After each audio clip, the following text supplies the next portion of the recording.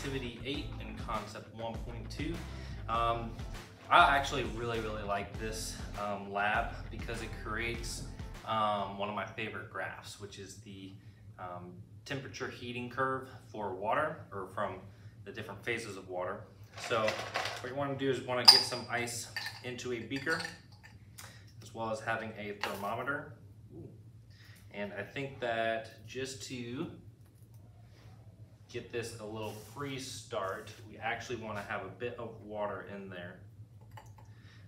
The water is going to make it a little bit easier for the thermometer to pick up a temperature.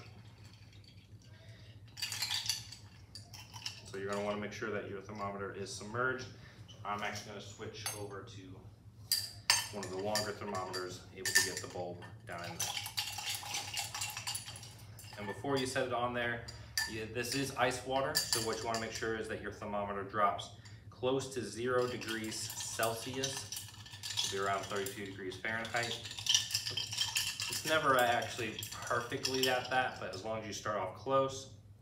We are at 2, getting close to 1 degree. If you have a digital thermometer at your school, that would be even better. And then you're going to want to periodically stir this as you go throughout. So you'll also want to start a timer, so that way, and it actually recommends that you have a timer that kind of like every minute sounds an alarm, so that way you check it at periodic times.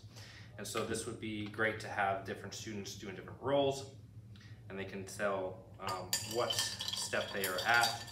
Before they get the temperature, I suggest they do a stir, and then get their temperature reading. What's really cool about this graph is as the ice is melting, they're actually going to see that the temperature of the ice water is going to stay pretty consistent.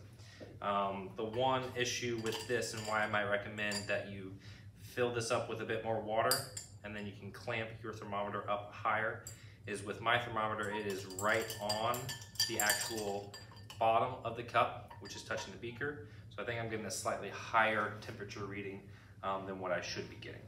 But nonetheless, it is staying pretty constant as the ice is melting. So we're staying constant. And then what we should notice is once all that ice melts and there's no more ice, then we should start to see the temperature rise. And if you carry this on as long as you want, I think this tells you to just go as long as the ice melts and then stop. But if you decide to carry this investigation on to where you start to get the water boiling, so then you'll see the temperature rise, it hits 100 degrees Celsius, and then it stops again as it boils. And so that's a pretty neat graph and helps students understand that when you have ice water, it's at a constant temperature, even as it's melting. And then that comes in later, and I don't know if it was this year or next year, for 7th or 8th grade, a discussion about how much energy it takes for the same amount of ice and water to heat up the same temperature, and it takes ice more energy because you have to melt it first and then you can raise the temperature. And so this is kind of a setup for that. So we have just now gotten rid of all the ice. I feel just a couple tiny pieces. Those are all gone now. So if I place my thermometer in, I should start to see that start to rise.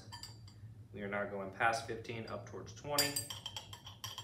And so you see once the ice is gone, now the temperature can rise. So kind of cool concept. And there we've hit 20. So I'm gonna go ahead and turn that off. So fun lab, maybe make a few modifications just to make this a little bit more accurate. But I think it'll produce great data that students can then graph, and then you have great discussions around that. Okay, I'll see you guys in the next video.